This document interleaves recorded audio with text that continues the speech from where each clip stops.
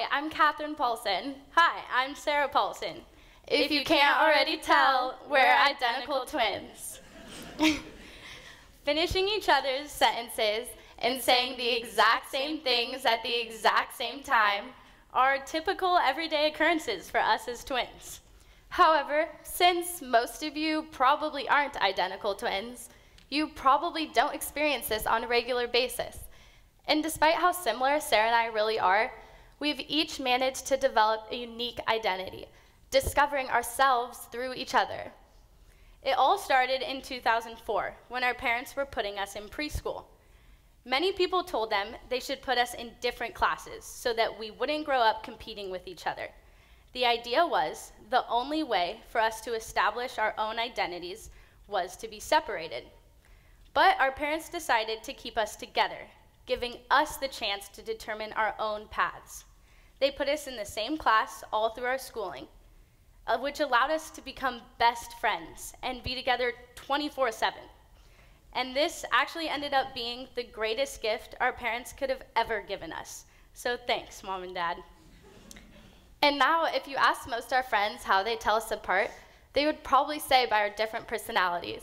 Where I can be more easygoing at times, Sarah is usually more straightforward.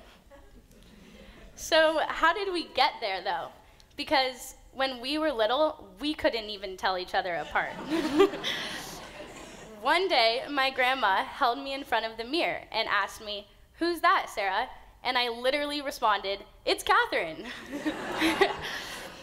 Growing up together, we were always considered a single unit.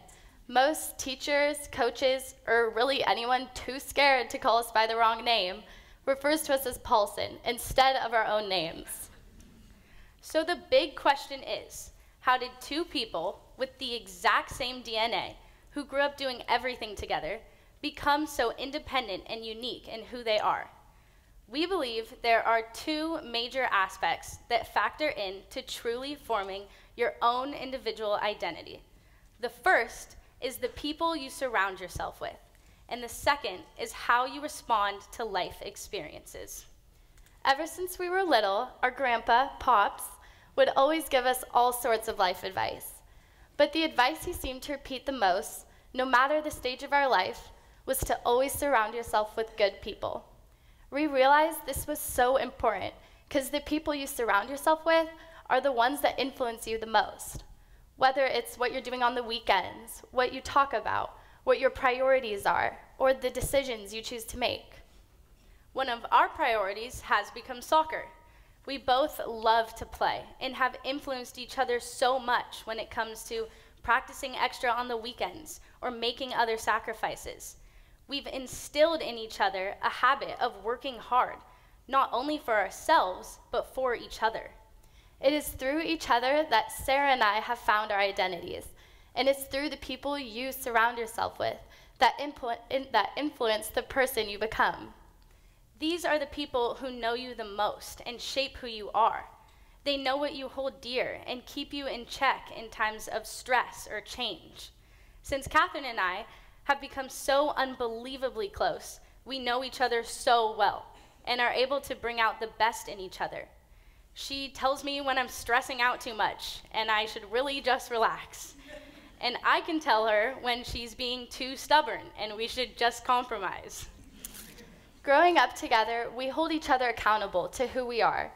We compete not to bring each other down, but to elevate and support each other. All these aspects we've learned from growing up together have instinctively transferred into how we treat others. We genuinely care more about the well-being of others because we've seen how special it is for us to always have your best friend around and be there for them. Being able to determine what you value, why you value those things, and how to best live out those ideals are all shaped by the people you surround yourself with and all the experiences you go through. Now, it's not only the people in our lives, but it's the experiences that we go through, both positive and negative, that build the core of our character. In the spring of 2018, I tore my ACL, and this was the first big experience that Sarah and I couldn't really go through together, but we each learned something different about ourselves from it. Driving to practice by myself all of a sudden, not having Catherine to sing in the car with, and not having her to practice with after was really weird at first. Although, despite not having her physically right by my side, I soon realized and felt that her influence and everything she had instilled in me was still there because it's a part of who I am. As for me, I learned that when you go through a struggle in your life, you're faced with a choice. You choose to either let that negativity consume you, or you take it as a challenge and become an even stronger version of yourself. Staying positive, not letting this injury overwhelm me, and having Sarah right by my side to go through it from surgery to now being back playing on the field has made me physically and mentally stronger than I ever thought I was going to be. No matter the severity of the experience, it is how you handle it. That defines who you are. For example, Oprah Winfrey, who grew up in extreme poverty and was both physically and sexually abused, was able to overcome those struggles. Winfrey says it was the influence of her grandmother which gave her a positive sense of herself that encouraged her to continue to speak in public, to become one of the most successful media figures in the world. Everyone goes through struggles in their life, big or small. But as renowned Carnegie Mellon professor Randy Pausch said, it's not about the cards you're dealt, but how you play the hand. Every experience we go through, every person we encounter, influences who we become. Our parents gave us the gift of growing up with someone to go through life with.